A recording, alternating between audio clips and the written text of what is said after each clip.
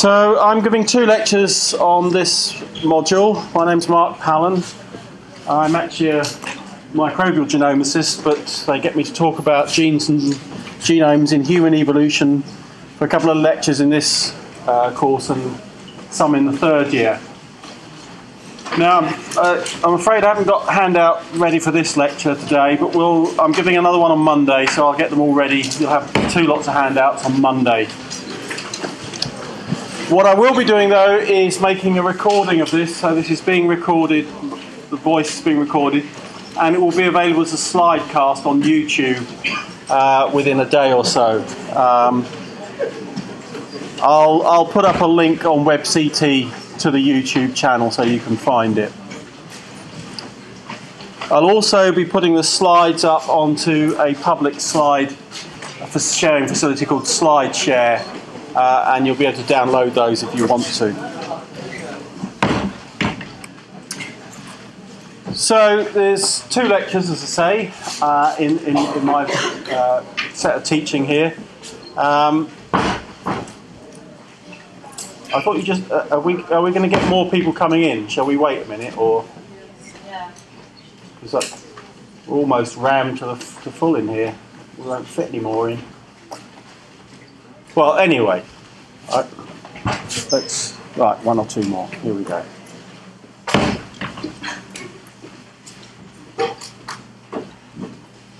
It is now 12 o'clock, so I will get started. So the first lecture is going to be on who's our closest relative, and then the second one will be looking at what comparisons between human and ape genomes have told us about what it means to be human. So the first one is kind of a gentle introduction and looking at the evidence before we actually had a full human genome and a full chimp and orang and gorilla genome to compare. So when we're looking at human evolution, you've probably already had a lot of lectures on human evolution, and you've been taught about things from one particular angle, from the angle of morphology. But we do have this second line of evidence that comes from genetics and from DNA sequences. So if we look back over time, going back to the earliest relationship to living primates, there we really have to look at genetic information, and we can look at the morphology of living organisms. There's a period where we can only look at the fossil record and look at the morphology of the fossil record. So when we're looking at things like Homo erectus or Australopithecus and Ardipithecus, we really have to just look at the fossil record. Interestingly, as we'll say more next year, in next year's lecture, actually for more recent extinct relatives like Homo neanderthalensis or Neanderthals, we now actually have ancient DNA evidence alongside morphology, and among anatomically modern humans, we can actually do quite sophisticated population genetic studies, in fact population genomic studies now, and again that's something we'll cover more in the 3rd year.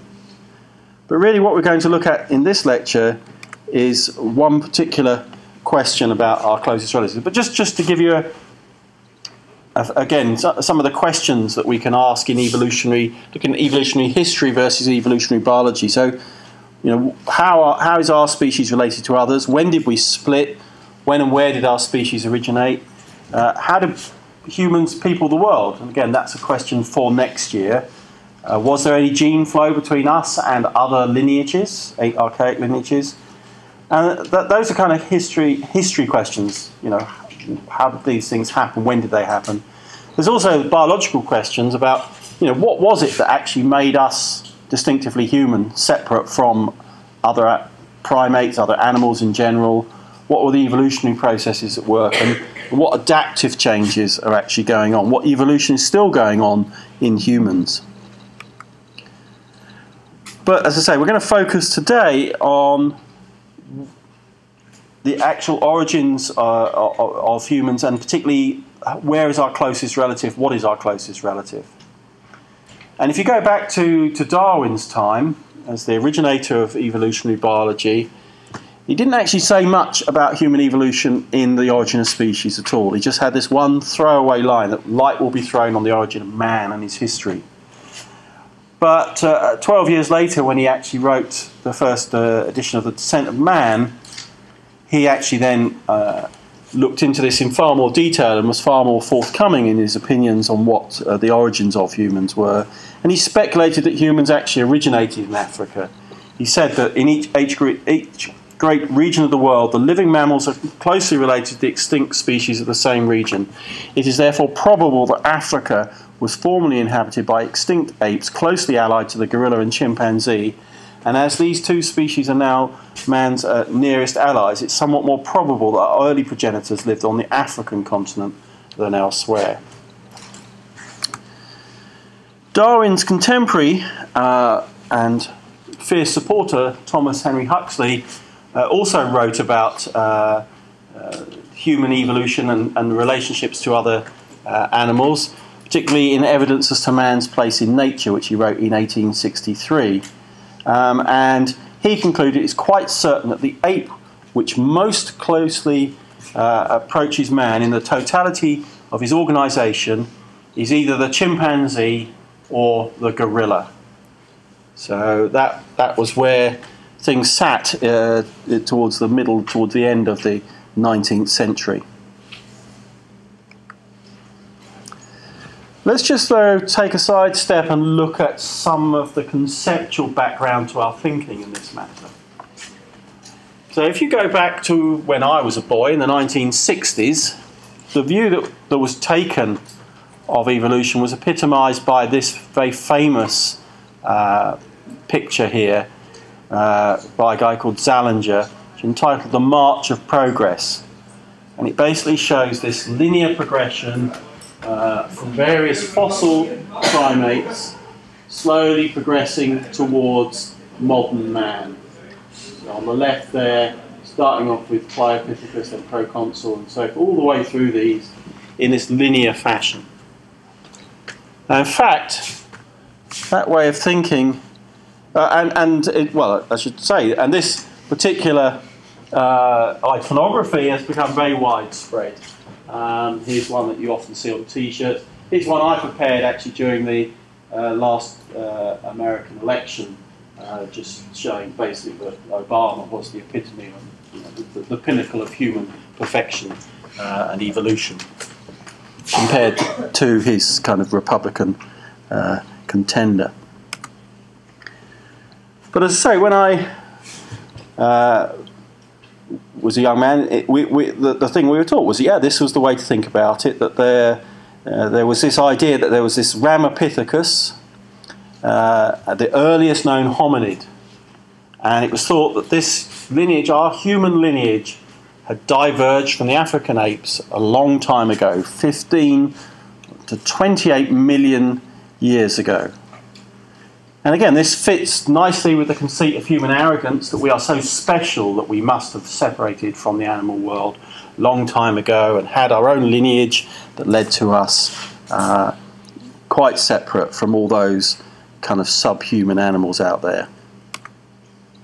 But of course, it's actually a misreading of Darwin to think this way, in a sense, because if you look at what Darwin said, and this is one of his very earliest sketches on this notion of the tree of life, in one of his notebooks in the 1830s, he actually draws a branching tree, a very bushy tree in fact, and implicit in Darwin's ideas of evolution is not that you're actually climbing some ladder moving towards perfection, but just basically life diverges. You get descent with modification, you get branching, and if you get enough branching going on, you end up with a very bushy kind of relationship between organisms rather than any idea of climbing a ladder. So again, it's just, people keep forgetting this, and we keep having to remember this.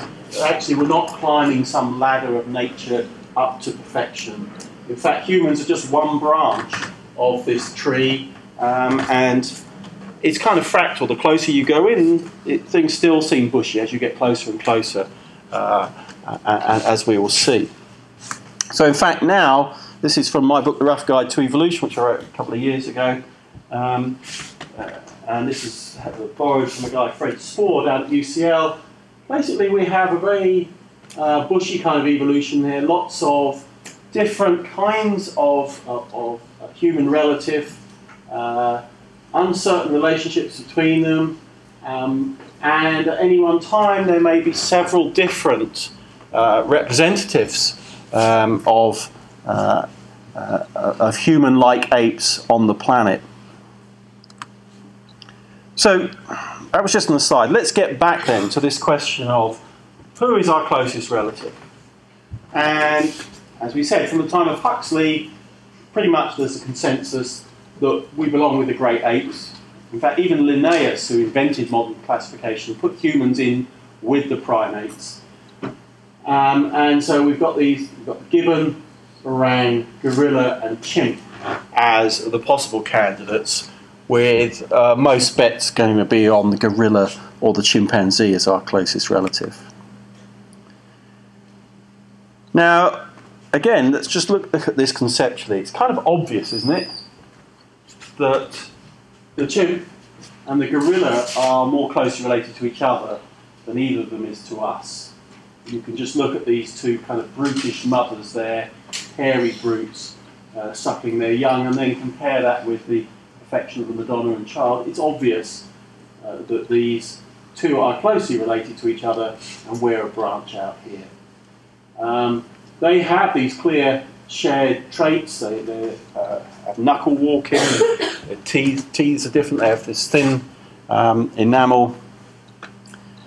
Humans have a lot of derived traits which are not shared by these others. We have bipedalism, this S-shaped spine, bowl-like pelvis, giant brains, chins, small snouts, we're hairless. And of course the thing that makes us not animals, in one sense, is that we have tools, we have culture, we have language. So the question really, when you first look at this issue in terms of intuition, is, well, okay, did we branch off before the orangutans or did we branch off afterwards? One caveat, though, is that we don't have any fossils of gorillas or chimps. Aside, I think there's one chimpanzee tooth, but that's about it in terms of the fossil record of gorillas and chimpanzees. So perhaps we shouldn't be quite so, shouldn't jump to conclusions on this one, and perhaps be a bit more careful in our thinking. So what kind of evidence can we look for from molecules to try and resolve this question? Well, in fact, this subject goes back a long way, back even to 1904, where this guy Nuttall showed that if you raise anti-serum against human serum, you get much stronger reaction with that anti-human anti-serum with gorilla and chimp serum than you do with orang or gibbon, suggesting that, yes, along with morphology, this is being supported. Goodman in the early 1960s showed that actually it was quite hard to distinguish between the human and great ape albumins, and he suggested there was this kind of hominoid slowdown. So if you looked at different relatives of the cow, you could see quite big differences between species that didn't look that different. Whereas when you look at humans, chimps, gorillas, and so forth, you don't see such big differences. But again, he confirmed that human, chimp, gorilla belong together to the exclusion of orangs, but couldn't actually work out whether there was, the distance between humans and the African apes was the same as the distance between chimps and gorillas.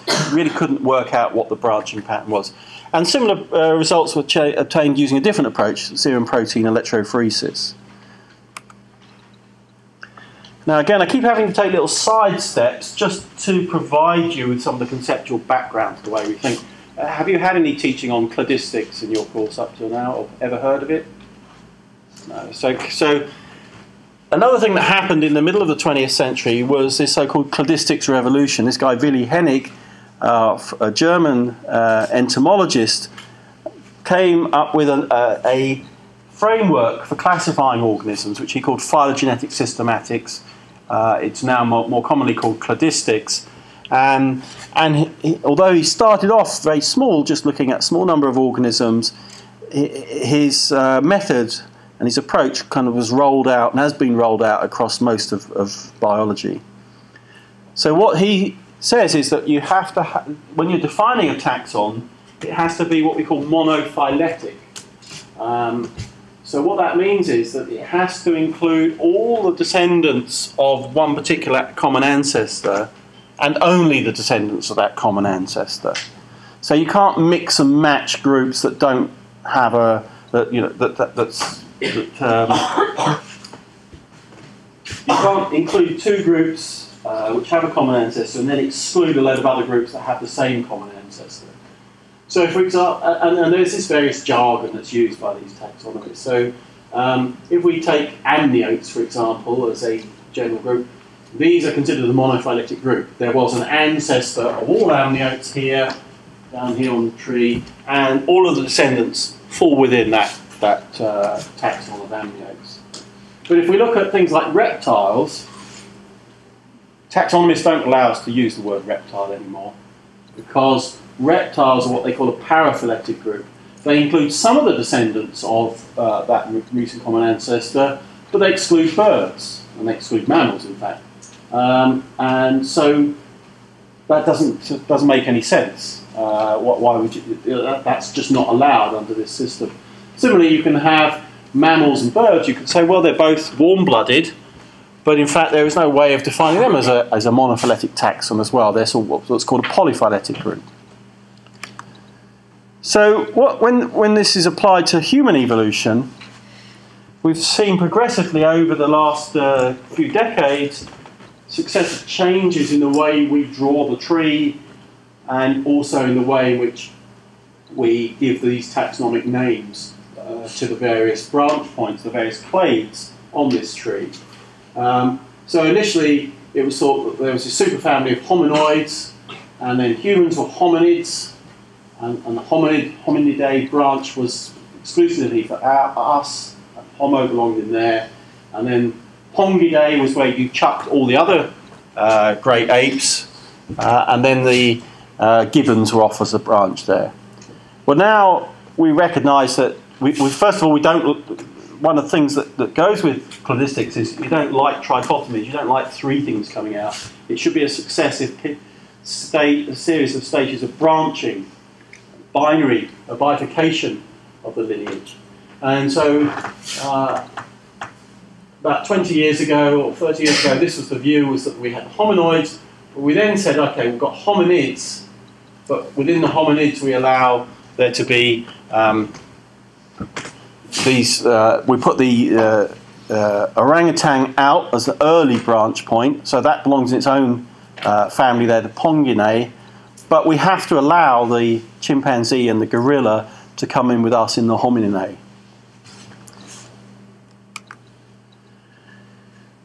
Now, something quite unexpected also happened in the 1960s, towards the end of the 1960s, where there was a counterblast to the view that we had this long, long lineage that was our own.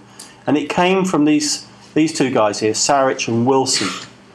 And again, they looked at using immunological approaches, but they did things a bit more sophisticated than people have done in the past.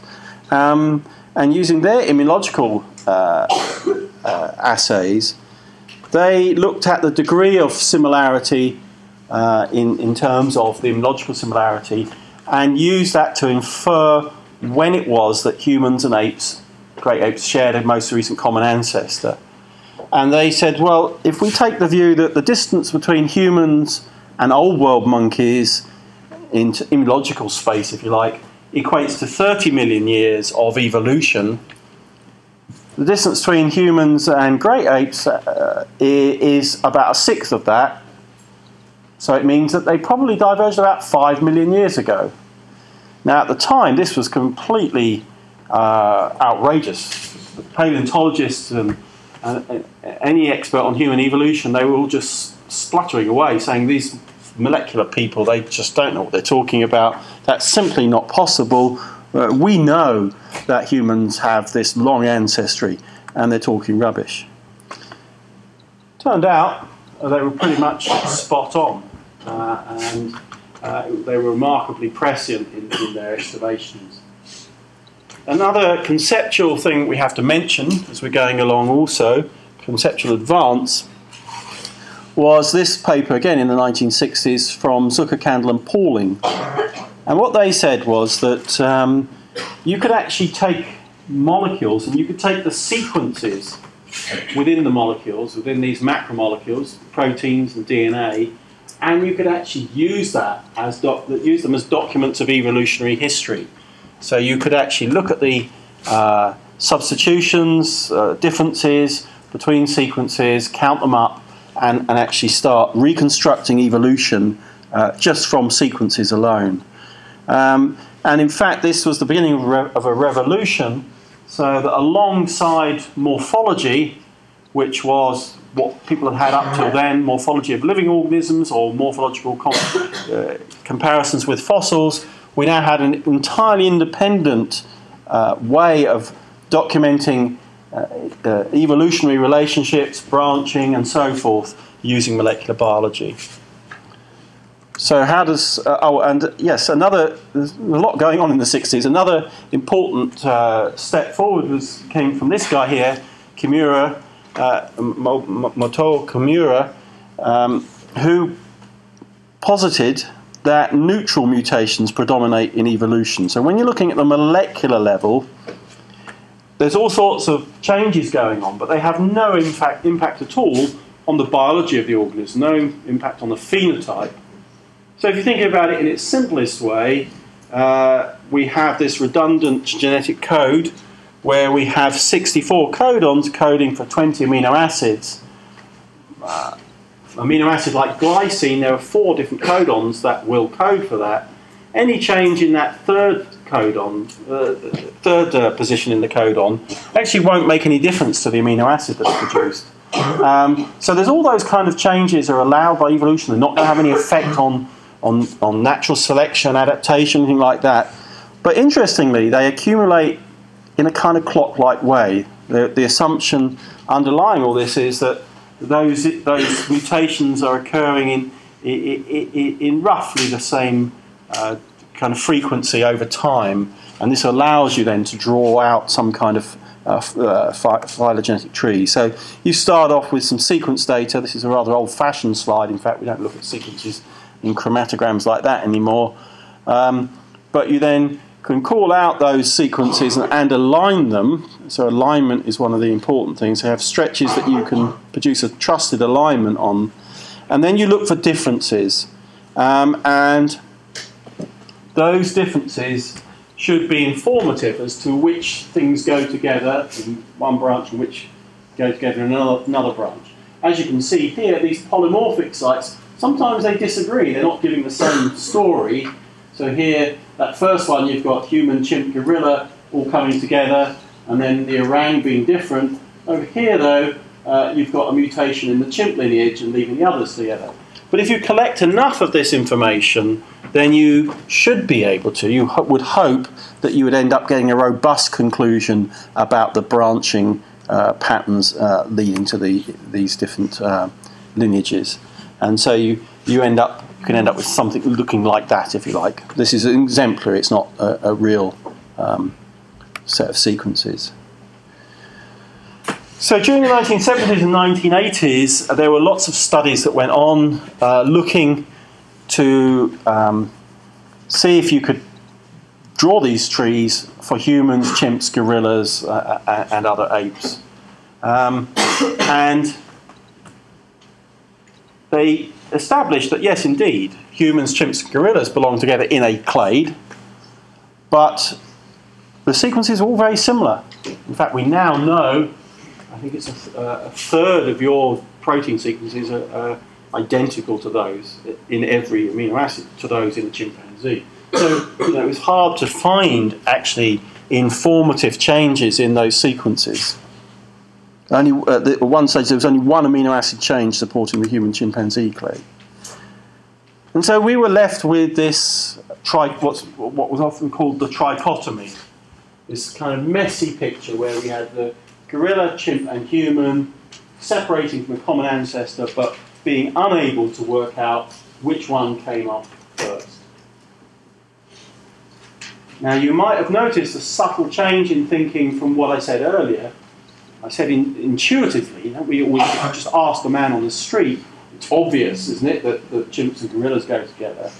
But in fact, by this stage, we began to realise that no, we can't make that assumption. In fact, we just don't know, and we have to collect more information to work out which branch came off where. Another approach that was used was DNA-DNA hybridization. So this was in the days before we could sequence whole genomes. You could still isolate the whole genome. You could isolate the DNA from the nucleus, nuclear DNA from human cells and chimp cells, and what you do is you mix you denature, say, the human DNA, denature the chimp DNA, and you allow it to reanneal, and you find that it reanneals with a certain dynamic. You then mix human DNA with chimp DNA, and you then measure the melting temperature for that duplex. So you allow them to anneal, and then you try and melt again, and you see if there's any if they melt, those strands melt more quickly using that approach. So there were a couple of studies here which suggested, yes, that it was chimps and humans that went together, and that it was a more stable duplex than the gorilla chimp or the human gorilla. Things marched on with sequence data into the 1990s. Single gene phylogenies still were giving contradictory results, but towards the end of the 1990s, it really became clear that if you just took lots and lots of gene sequences and concatenated them, and then drew a family tree, phylogenetic tree from that, then you end up getting solid support for the human chimp clade. And it really became pretty much certainty in the late 90s that actually humans and chimps were most closely related. Why should there be problems? Why shouldn't all of the sequences give the same answer? Well, there is this problem of incomplete lineage sorting. And what happens is you can get multiple genes, polymorphisms in genes, and multiple genes, and some of those lineages will die out, those gene lineages will die out in one lineage but not in another, and then you'll end up making comparisons that make two things. So if you see here species 3, that one of those lineages has died out, but it's retained itself in species 1 and 2. If you compared all three examples of gene B, you'd end up drawing a tree which was not representative of the phylogeny of the species as a whole. A bit like, if we take, say, ABO blood groups. ABO blood groups can be found in chimpanzees. And if you took I don't know what my blood group is, let's say I was an A blood group, and you were an O blood group, and then we took a chimpanzee, it was an A blood group, we might draw an erroneous conclusion as to the relationships between us, just from one gene alone. And in fact, this is a continual problem.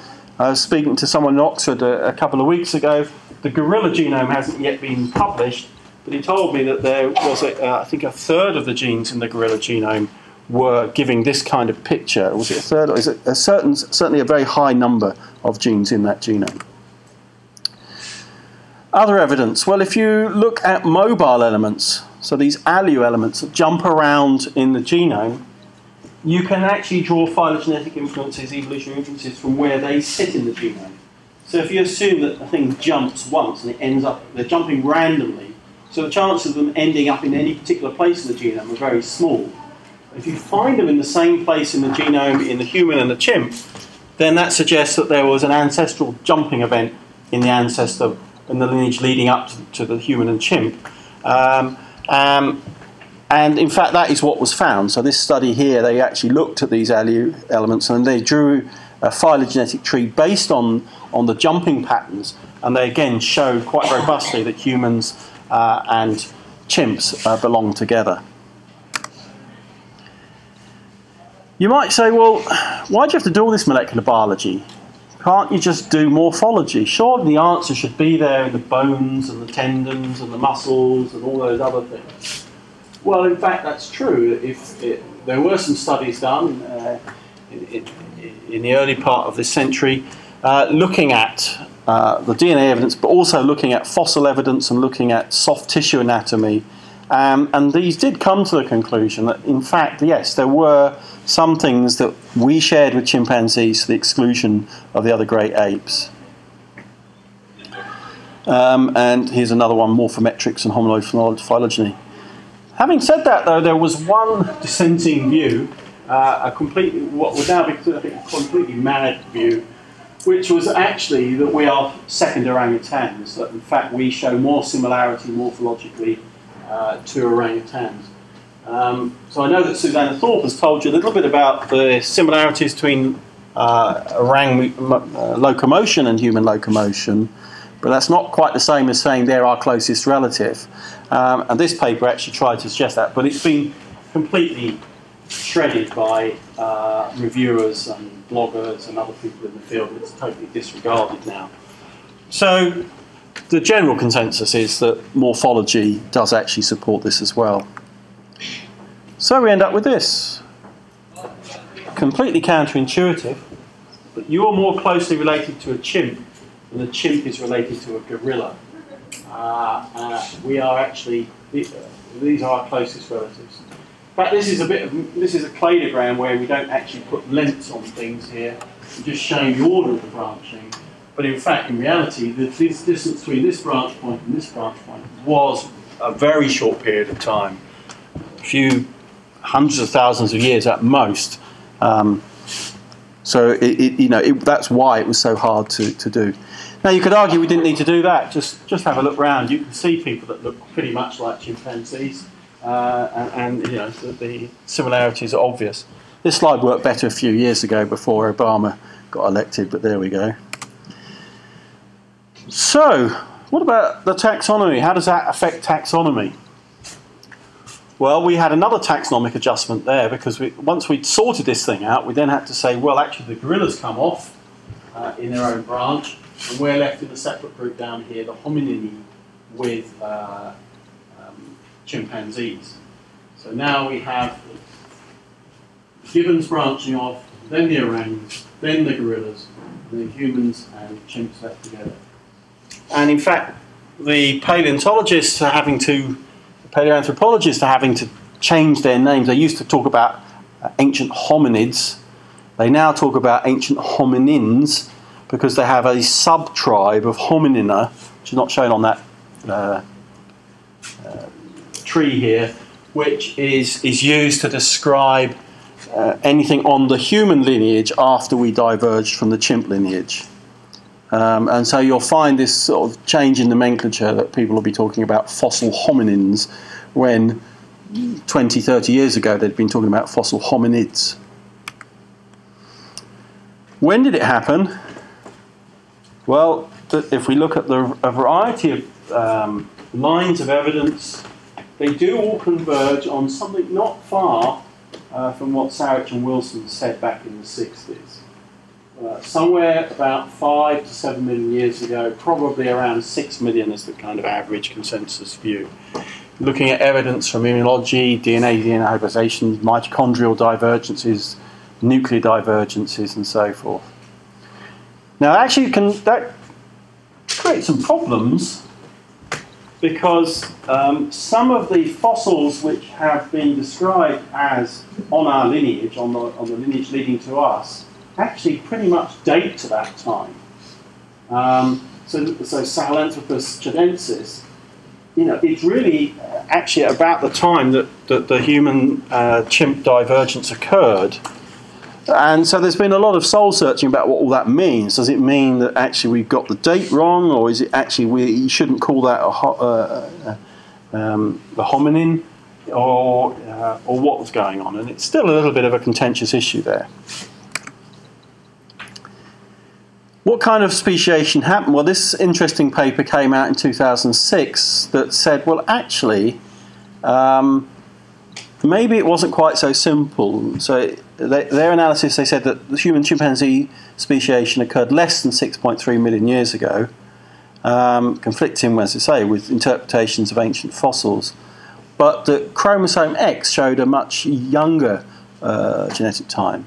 So if you look at the physical position across the genome of how much difference there is between at each physical position, how much difference there is between us and chimpanzees, you get a generally reasonable kind of average that, you know, not much deviation from the average, apart from the X chromosome where there's a significantly lower divergence. And this paper, Patterson et al. In 2006, suggested that that actually told us something about human chimp speciation, that there was an initial speciation event 6.3 million years ago, or greater than 6.3 million years ago, and then there was some kind of hybridization, so that the lineages started to diverge, and then they joined again. This interpretation is not without criticism, and there have been some other people who said, oh, well, there are simpler explanations, you don't have to make such a complex picture. But it's interesting because it points out that, you know, our simple ways of thinking about the world do need to be challenged, and we have to be careful of not just falling into the trap of thinking simplistically. Last few minutes of today's talk, which I've deliberately left as not filling the full hour, just going to talk about a few more of these conceptual issues. So it's been argued that well, Goodman, when he first noticed that humans and chimps share about 98.3% of their non-coding DNA and 99.5% of protein-coding sequences, he has suggested an even more radical taxonomic change. He said, well, actually, we should all be in the same genus. And given that Homo was named first, chimps and gorillas, chimps and bonobos should join us in the genus Homo. So in a sense, they are kind of humans. Jared Diamond, in his book, The Third Chimpanzee, has made the other point, which is actually we're the third chimpanzee. If you were classifying organisms out there, animals generally, you know, you look at species of bovid or of equines or canines or whatever, you would just lump us all together and say we're all one genus, and we're just an outlying chimpanzee. It's also been said, there's been a lot of field observations of chimps and bonobos that kind of undermine the claims of human uniqueness in tool use, tool creation, sexuality, all those kind of things.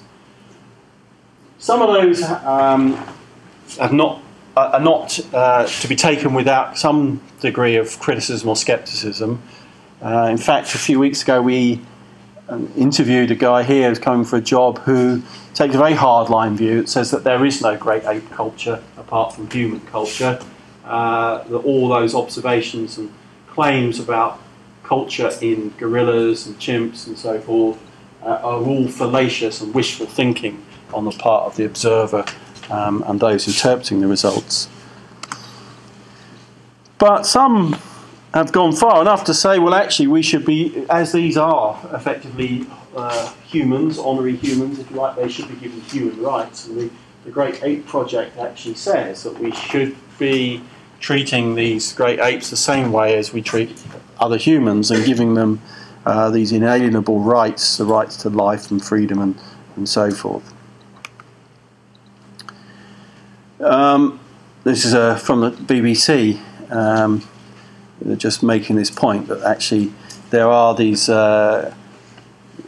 arguments out there, and in fact in an Austrian courtroom they were tried out a few years ago. There was a particular chimpanzee shown here called Hiesel, who's abducted from his family tribe in West Africa, and there was this question about whether actually it should be given human status, personhood, and be allowed, a woman would be allowed to become its legal guardian.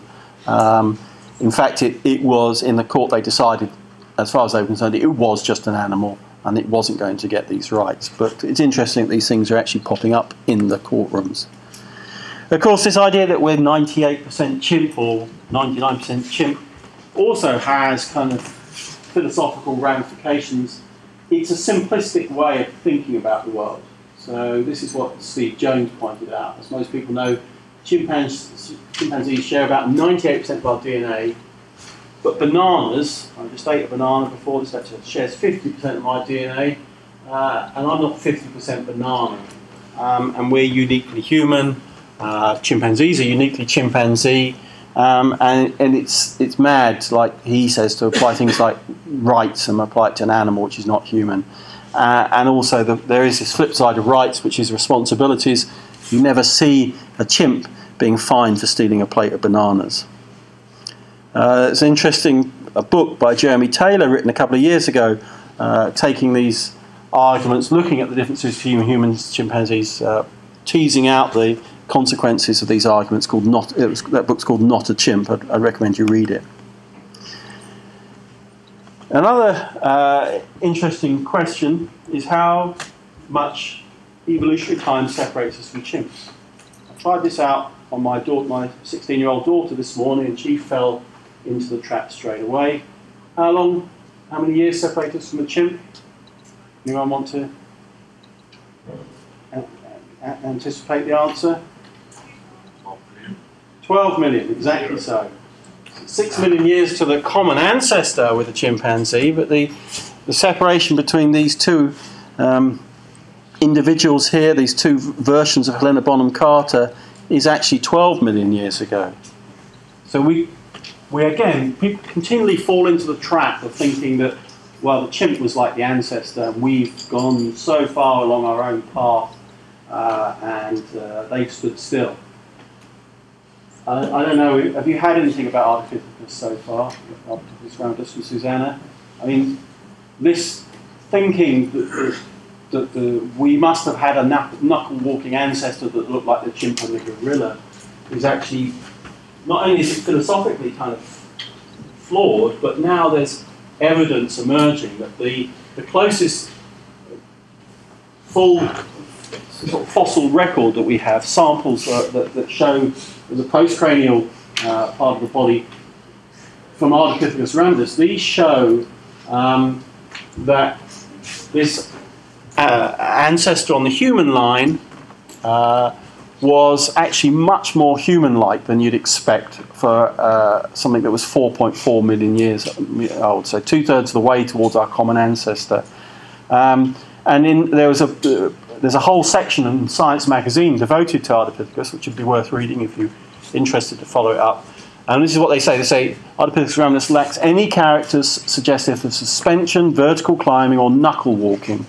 Ardipithecus ramidus indicates that despite the genetic similarities of living humans and chimpanzees, the ancestor we last shared probably differed substantially from any extant African ape. Humans and extant African apes have become highly specialized through very different evolutionary pathways.